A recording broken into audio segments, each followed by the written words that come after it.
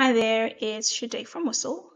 This is just a short HubSpot How-To video on the latest product update, where we now have new workflow actions for associations. So what does this mean?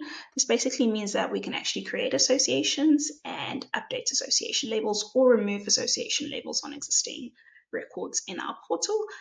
For the purpose of this video, I'm going to take you through a workflow that labels contacts associated to a company that has an annual revenue of over 10 million. Cool. So I've gone ahead and added my criteria, and this is a company workflow. As you can see, next steps would be to add the action. In this case, just to show you where to find the action, it's under CRM, and it is the first option there. Okay, let me just take you through it as well, what I've already created. And in this case, the action goes like this. The first step is to select the enrolled object. In this case, it's the company, and the associated object will be the contact. All right, and the label that we want to add to the associated contact, in this case, it will be high tier lead, as you can see. Next steps is to refine the records to access a bit further, and you have three options, being by matching property.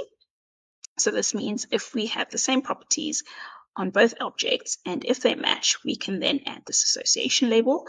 And we have by property value of either enrolled lead, or either enrolled record, or by property value of associated record. Okay. And just as an FYI, we can only use single line text properties or number properties. Okay.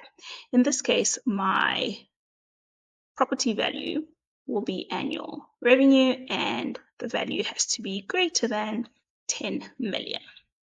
Okay. Once that's done, it'll work in the background, and this is what we will have. Okay.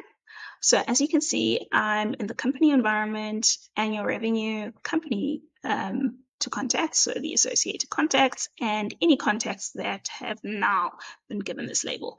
In this case, let's look at Abbott Elementary. They have an annual revenue of 40 million, and Gerald Howard now has this label. Okay, let's go to Pritchard's. As you can see, Pritchard's only has an annual revenue of $1 million, and that is below our criteria. And as you can see, no contact is associated. Cool. All right, so it's as easy as that, and happy associating.